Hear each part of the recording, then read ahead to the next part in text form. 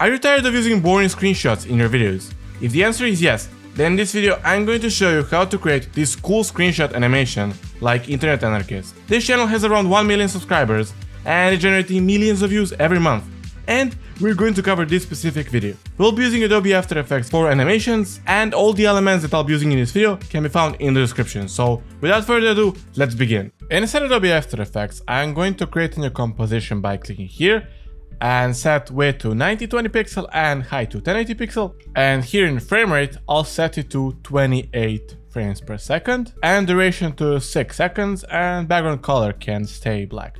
And then click OK. Now I'm going to import all my assets here in project panel, and I will leave a link in the description if you want to check out this grid image. Now I'm going to drag this grid image on my timeline and here open transform and decrease scale size to, let's say, 45%. And above this grid, I'm going to import this screenshot, which I'll also decrease scale. And here in effects and presets, type drop shadow and drag it on the screenshot here. And I'm going to increase opacity to 100% and also increase distance to, let's say, 24, and slightly increase softness to, let's say, 9. And here select pen tool and change stroke color to, let's say, red, and increase it to 14 pixels. And here in fill, decrease it to 0%. Now let's draw lines for each, and while we're here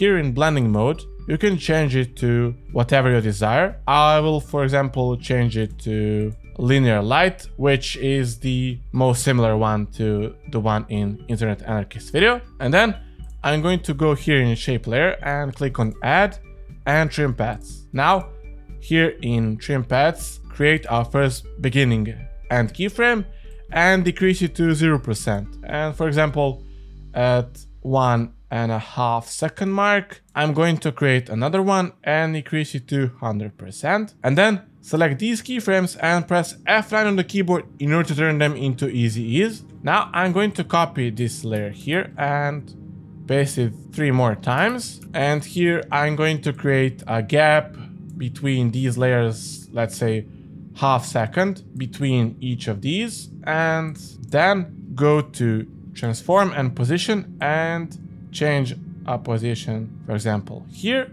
And we'll do this for both of these layers also, like this. And finally, for this one, I'm going to slightly increase stroke size for shape layer number 3, so it fills out this gap. And let's make sure that it is not interfering with the rest. Here for our shape layer number 2, we are going to extend it a bit more and align it with the beginning part like this.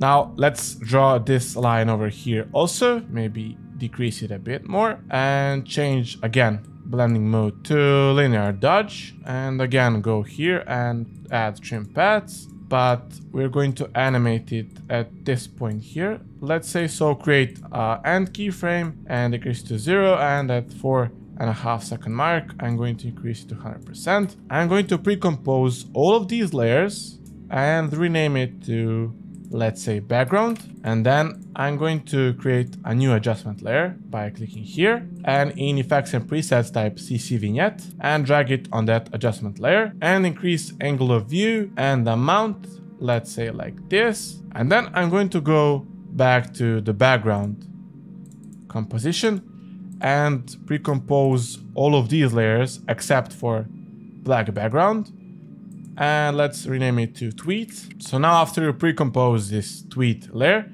open it, and on this tweet here I'm going to drag a CC spotlight effect, which you can find in effects and presets.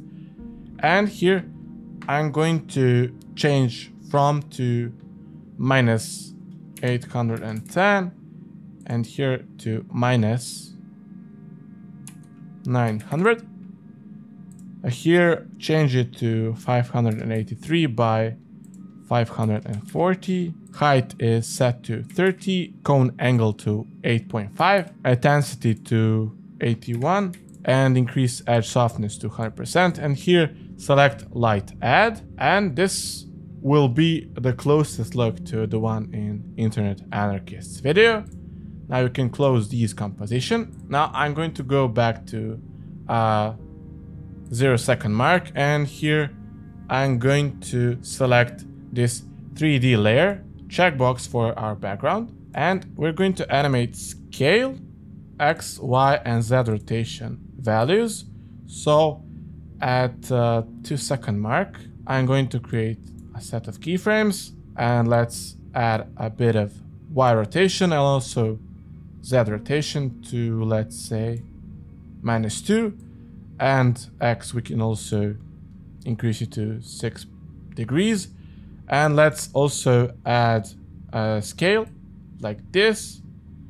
And now select these keyframes and press F9 on the keyboard in order to turn them into easy ease. And now later we're going to also animate them in the graph editor. So now at a 3-second mark, I'm going to create another set of keyframes.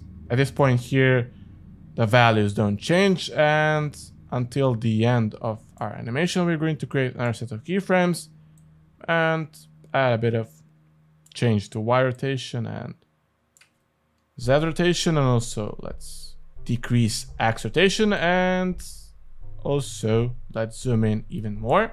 Now let's see so far what we have made.